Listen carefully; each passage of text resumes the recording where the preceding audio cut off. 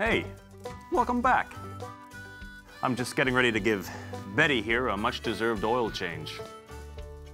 Good thing I have this to help me.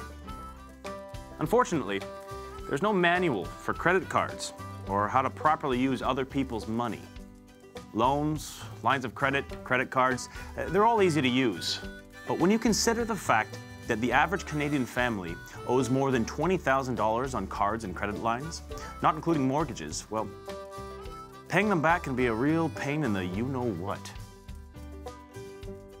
Look, I'm not here to lecture, but if you're like many people, you can probably use a little help when it comes to dealing with credit, so you're not faced with a mountain of debt each and every month. Here are some quick and easy tips to make sure you don't wind up on the wrong side of that mountain. 1. Only use lines of credit for assets that hold their value. If there's no value, just use cash. Sure, some people like using cards for everything so they can build their points, and that's great if you can pay off your card every month without incurring all those interest charges. If not, it's best to stick with the assets rule. 2. Speak with your financial institution about paying more than interest every month on any balances. Best case is to make these payments automatic. 3. Lines of credit are usually lower cost loans. In other words, their interest rates aren't as high, so any money you take out will be cheaper than most other credit options. 4.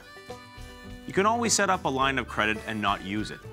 Think of it as your emergency fund. 5. There aren't any fees for credit lines. If you have your house as security, you may need an appraisal. But if you do all of your business with one financial institution, the cost may be waived sometimes. 6. Pay the principal on all loans as quickly as possible. When you do, you'll shell out less on interest, which makes borrowing a heck of a lot cheaper. See, it's not so difficult when you have a plan. And that especially goes for credit cards. These little devils are really easy to lose control of, but again, when you've got a plan, you can make sure you're the one that stays in control. Here's a quick tip. Avoid using cards for things like going out for dinner and entertainment. Before you know it, you're left with a pile of debt that sure isn't very appetizing. Worse still, when you allow your debt to get too big, you start missing payments. And that affects your credit rating, which really sucks, because you need a good rating.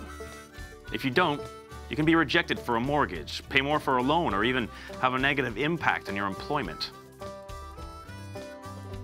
You can find out what your score is at Equifax.com. Once you get your score, you can check it over with a financial advisor to make sure it's accurate. Well, I hope you got some useful information from our little talk. As always, you can get even more tips and resources at northernknowhow.com to make sure your finances purr, like Betty over here. Excuse me.